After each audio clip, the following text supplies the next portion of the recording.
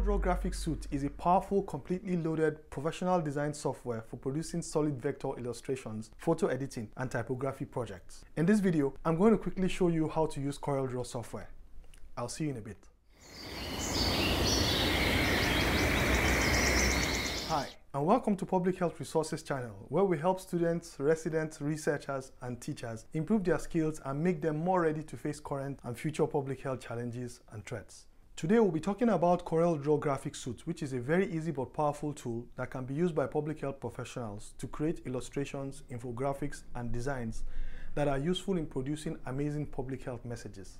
These public health messages help to play a vital role in disease prevention and saves thousands and millions of lives. Now, if you are new here, don't forget to hit that subscribe button and click on the notification bell so you get notified of my new videos when they drop. Now, I never thought knowing how to use graphic software was important to public health professionals till I started seeing very awful public health posters and messages. There's this one poster on COVID-19. If you see that poster, oh my God. All right, I'm sure many of you know that poster I'm talking about. Well, that's story for another day. Also, as a researcher, you may have to present your research findings at a conference for a poster presentation. All right, you may face serious problems designing your poster if you don't have basic skills using design software like CorelDRAW. I know most of you will say, I'll just give it to a graphic designer to do it for me. Well, you can do that, but don't forget, it's going to cost you money, and most times it may not be done to your taste. Believe me, I had to learn how to use graphic design software when I wasn't finding it easy with those graphic designers. So for this quick tutorial, we're going to start off by installing CorelDRAW, all right? Then we're going to explore the graphical user interface, all right? Then we'll be working with the vectors, working with images, working with also text, and then finally saving and exporting our work. Alrighty, let's get stuck in. Installing the CorelDRAW Graphics Suite. CorelDRAW is not cheap, as it costs $269 annually or $500 for a one-time fee. Luckily, there's a free trial version that everyone can install, albeit it's for 15 days, all right? We can use the trial version to see if the software is good for us, and then if you find it amazing, then you can go ahead and get the annual license if it's something that's useful for you, or you buy the one-time license. All right, so to install the trial version, we'll just type on CorelDRAW in the Google search bar. Okay, now please be careful with the way you access sites on the internet so you don't get into trouble. All right, your computer can get hacked by simply just downloading and installing some software that claim to be original. So always look at the URL, all right, and make sure it's from a credible source. A lot of individuals post on the internet with fake sites, especially for software that are very popular, and CorelDRAW is one of the popular software. Unfortunately, when you search on Google, the fake ones might even rank higher than the original websites. Crazy things will happen if you download and install that software. So when online, always look before you leap, all right? So see here, we have CorelDRAW, it's coreldraw.com, all right? That's the correct website. And we can see the price, right? If you want to purchase it, you can just click on your choice and follow the instructions. But we'll click on the free trials up there, okay? And hit on download to download an executable file. You need to have a strong internet connection because it's going to do the installation online, okay? So let's click on the executable file. To begin the installation. Now allow the installation wizard to do its thing. All right, then we'll see it says thank you for installing, and that means it's finished installing. You have to agree to the end user license agreement, so you just scroll down and then agree and then enter your details. Now hit continue and click on finish, and now we have CorelDRAW installed and we are good to go. Okie dokie, artichoke. Getting started with the CorelDRAW program. Now let's go ahead and launch the CorelDRAW software. Okay, you see where it shows us the number of days left. I have 15 days left in my trial, you can see. All right, you can watch the tutorials here and learn about using CorelDRAW. Now let's click here to get started, and we'll start by opening a new document. Okay, good. So we have some presets on this side. Now we'll just leave the default one and then come to document settings over here. Let's write the name of our document. We'll call this a poster. All right, and we'll just give it 2 pages. Okay, change the orientation to landscape, and I like my measurements in centimeters, so we'll change to centimeters and then click OK. All right, this takes us to the CorelDRAW workspace, the CorelDRAW graphical user interface. Now the topmost part here is called the title bar, like we all know. All right, here you will see that I'm using the evaluation copy of CorelDRAW. It also displays the name of the document open, so you see where it says poster. All right, next is the menu bar with the drop down options. All right, and you can see different drop down options. Then the next below it is the toolbar, and this contains shortcut to menu items and other commands that are commonly used. Now immediately below the toolbar is the property bar. Now, this is a very important bar that displays commands that are related to tools that are currently in use, all right? For example, if you are using what we call the pen tool, all right, it will display various commands that you can use along with the pen tool. Like if you want to add a node or create a node, or we'll be coming to that shortly, okay? Immediately below it is the Documents tab, all right? Which lets us to select the document that we want to work on, okay? You can see I have two documents open, right? One is the welcome screen, and then the other is this poster document that we just created. So with the Documents tab, I can move quickly between open documents, all right? Now, this window that I'm standing in is called the drawing window, all right? This is where the document that we are working on stays, all right? And then the document itself, as you can see here, is referred to as the drawing page, okay? Next, to the left of the drawing window is the powerful toolbox. Now, this provides the tools for creating or modifying objects that are drawn on the drawing page, right? So on the right of the drawing window is the Docker. This is the detachable bar that displays task and tool related controls such as command buttons and options. Beside it there is the color palette, which is also a detachable bar. It contains color swatches that you can use to apply colors to your design. You'll see that in a moment, all right? Now, below is the status bar, and it displays object position properties such as type, fill, and color. Awesome, right? Now, let's go on to take a deeper dive on the CorelDRAW toolbox. The CorelDRAW toolbox. The toolbox is a set of icons that you find located vertically to the left side of the workspace. So, and it appears by default, and it contains tools for drawing and editing images. Well, there are a lot of tools here, and if you hover over the icons just like this, you will get a tooltip that pops up, and this tooltip shows the name of the tool and its function. Now, some of the tools are hidden. The ones you see here are visible by default, while others are grouped in what we call flyouts, okay? Now, these flyouts open to reveal a set of tools. So for these tools, you see a small arrow by the right-hand corner, all right? That arrow is called the flyout arrow. Now, clicking on it will reveal the flyouts that I was talking about. And these flyouts are associated with a group of similar tools, all right? So let's go to the shape tool.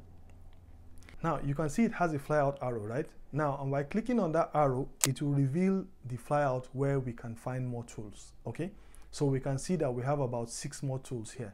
Now, clicking on any one of those tools will display its icon in the toolbox, okay? And in most cases, the cursor also changes to that icon. All right, so if you select a tool, you will see a small instruction on how to use the tool in the status bar down at the bottom. All right, now you can add or remove tools to the toolbox by clicking on this plus button, all right, and checking off the tools that you want added. So here I will add the outline tool, awesome, and then close it. Now it's important to note that the interactive property bar at the top works with the toolbox. So when we select any tool in the toolbox, we can modify the tool with the icons or settings in the property bar, all right? So for example, when I select the text tool, okay, I can write any text and I can go to the property bar and change the font type, okay. And I can change the size as well as the position. There are also more options than those presented in the title bar, and these extra options can be found in the Docker. So for text like this, we can go to the text Docker. Now we can see there are many more options for modifying text here, right? Finally, this toolbox, just like many bars in this software, is highly customizable, all right? It can be docked in one place like it is right now, or it can be floating, or it can be moved anywhere on the workspace, okay? Now to do this, just go to any of the bars like this, and we'll just do a right click, okay? Then uncheck where it says lock toolbars, okay? Then you'll see a dotted line for each of the toolbar, meaning it's no longer docked, and then you can move it around. Once we move it out of place, we'll see that it's floating, so we can resize it like this or even move it to anywhere we want. We can also close it if need be, all right? So if we don't need it, we'll just close it, and you see it's gone. But we're going to need it. How then do we bring it back? It's easy, no worries. So let's just bring it back by clicking on the Windows tab and then going to the toolbar and then selecting the toolbox. And now we have it back. So and let's put it back to where it was by default and lock it in place. Now let's take a deeper look at the Dockers, shall we? Dockers are a very important part of the CorelDRAW workspace, all right? And they provide access to many of the functions that are available in CorelDRAW, okay? Now, it's just a type of dialog box that can stay on the workspace to allow you quick access to commands, tools, and several functions. Now, the Dockers are usually by the right-hand side of the workspace. Let me just quickly show you how to open any Docker, all right? So we'll go to the menu bar, and then click on window. Okay, then you select Dockers and select any Docker you want to open. Okay, now let's open the transform Docker. All right, now you can open multiple Dockers at the same time, but they're all going to be stacked or nested on each other as you open them. All right, so let's open another Docker. One Docker that is very handy is the Learn Docker. All right, so let's open it. So we'll just go to window and then Docker, and then it's the last. So just scroll down to the last, you see it. It's so nice that it gives you hints for any of the tools that you're currently using. All right, such a brilliant one from the CorelDRAW team. So you see when I click on this text, it starts to quickly explain what I can do with it. All right, so I think you should try it out. It's super awesome. So you can see now we have two Dockers that are open, the Learn Docker and the Transform Docker. The active one is the Learn Docker, and you can see that it has a light blue color. Okay, now if we want the Transform Docker, we just need to click on it and we'll see it showing up there. We can also come down here where the Docker is nested and click on the plus sign and just check off the Docker that we want to open or close. So if we want to open any Docker or close any Docker, we'll just go back to this plus sign and click on it, and then we can open it. Now let's add the properties Docker. Okay, great. Okay, the Dockers can be minimized to give you more real estate in your workspace, but they are accessible anytime you need them. So if I click on this sign here, it will collapse the Docker. And if I click on any other Docker tab, it will expand the Docker. So just clicking on any of the Docker tab will expand the Docker. Now, depending on your workflow, you can decide to keep a few Dockers open for easy access. All right, and you can even move specific Dockers around. So let's move the transform Docker to the other side near the toolbox. All right, just to change our workflow. So click on the tab and then drag it away.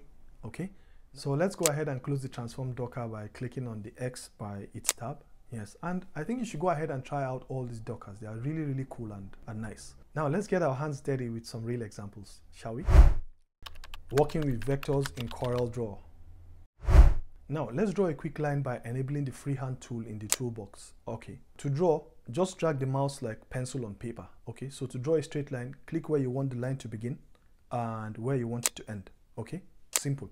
All right, to set options, just double click on the freehand tool and you will see several options that we can adjust in any way we want. Okay, to draw parallel lines, click the parallel join button on the property bar and then click the parallel lines button on the parallel join toolbar before you start your drawing. Try the artistic media tool to try different line designs. Very awesome, crazy also.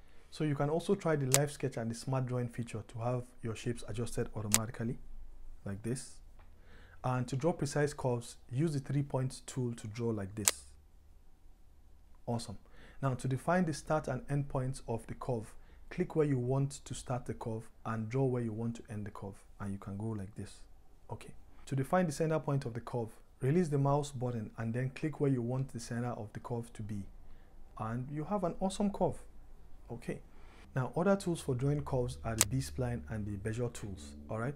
To draw a B-spline, just click where you want to start the line, then click to set as many control points as you need to shape your line. Okay, and then to end the line, just double click. All right, now we can reshape the line by using control points, any of these control points. All right, so select the line by using the shape tool and reposition the control points to reshape the line. Okay, easy peasy. Now how about drawing shapes? Yeah, you guessed right. We can select the polygon tool. So to draw a polygon, just select this tool and drag where you want to place it. Okay, now holding down Control if you want to draw the polygon with equal sides. Okay, now to adjust the number of sides or points on the selected polygon, what we're going to do is to just type a value in the number of points. You see that in the property bar. Okay, so good. Now to change the polygon's shape, click on the shape tool, and to shape a polygon by mirror editing, just drag a node. Good. Now to smear the outside of an object, click inside the object and then close to the edge and then drag it outside, just like this. Just like this. And the same thing, if you want to smear the inside of a selected object, just click outside the object and just close to the edge and then drag it inwards. Awesome. Now notice we just have a rectangle, ellipse and polygon tools on the toolbox. Does this mean that we cannot draw other shapes in CorelDRAW? Now, if we want other shapes, it's simple. We just go under the polygon flyout and then we'll select common shapes. Good. And we'll see on the property bar many different shapes that we can select from. So let's select one of these flowchart shapes and when you double click on it, we'll see all these arrows that appear. Okay, we can use them to move and reshape this shape anyhow we want it. Now, the circular dot in the center is the axis on which the shape rotates. So we can even shift this, good, and then rotate it. You see how it's rotating differently? Okay, cool, right? Now, there are lots of things that you can do with vectors in CorelDRAW. CorelDRAW is one of the best vector software you find for graphics. All right, so just play around with it and see what you can do. I've only just scratched the surface. All right, let's go on to images. Working with images in CorelDRAW. Now, working with images is very similar to working with vectors. So we can get pictures into CorelDRAW using several methods. All right, the simplest is just to copy and paste the picture into CorelDRAW. But let's click on File, all right, and then we'll see where it says Import. Okay, and then we'll select your picture. So I have a picture file. It's that of an N95 mask. Okay, so let's say we want to use it for a health campaign. All right, so we'll need to drag and adjust the size before CorelDRAW imports it. So let's just do that. Awesome. And this that you're seeing, it serves as a guide for your drawing. All right, now using the pick tool, we can move the picture around just like this.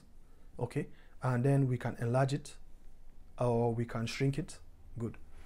Now, if we click on it again, we'll get these handles. Awesome. Now we can skew it just like this, or we can even rotate it like we did with the vectors, and even change the center of rotation just like this, just like we did with vectors. All right, we can also change this transparency by going to the property docker. So let's go and do a fountain transparency. Awesome. Let's even put a bitmap type of transparency. Cool. All right, now we can select the shape tool to start adjusting different aspects of the picture. So we can crop it using these handles. Yeah, we can even use the smear tool just like this to smear the edges. Awesome. We can use the swirl tool to make some funny swirly shapes at the edges like this and like this. In fact, we can work with it with any way we choose. All right, now this tutorial will not be complete if we didn't add text, right? So let's go.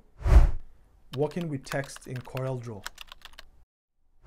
To use text, we select the text tool. All right, now click and drag the place in the document where you want the text to be.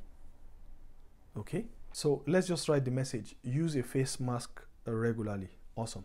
Now we can move the text the same way we moved the vectors and shapes by using the pick tool. Okay, so let's go to the pick tool and then we can rotate it. Good. Now we can skew if we want to. All right, so we can select on any text and change the font type and the style from the property bar on top. Good. Now we can even mirror the text. So let's mirror horizontally or vertically. Awesome. Now from the properties docker by the side, we can also change the font type, change the size, the background, change anything about the text. Okay. The outline, let's change the outline. Okay, the fill. We can practically design anything with this software. Okay. Now after all your design and you're ready to print or you're ready to keep, just make sure you don't forget to save. All right, saving your documents with CorelDRAW. Now there are several ways of saving your work in CorelDRAW. We can just simply hit on file and then click on save like this. Okay, or we click on save as and give it a new name. But one particular type of saving which is super important is saving on the cloud. So CorelDRAW allows you to save to the cloud directly, which is super awesome. Okay, so here you will enter your CorelDRAW account details and you have it saved to the cloud for safekeeping. Now this is a quick introduction to CorelDRAW for beginners. Now if this video was helpful to you, please take a second to add a like to this video.